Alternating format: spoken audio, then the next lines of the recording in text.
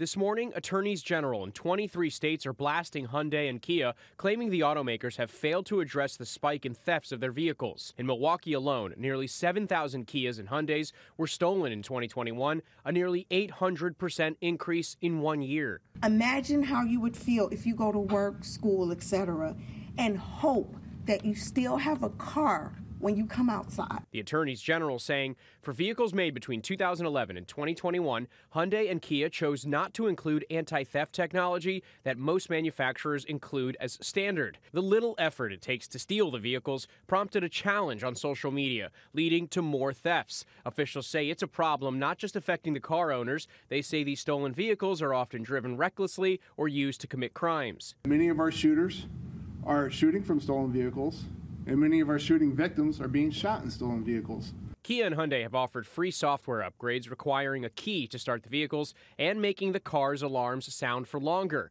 But critics say it's too little too late. They want more action. We need to know what Kia and Hyundai's plan is for people who are not able to get that software.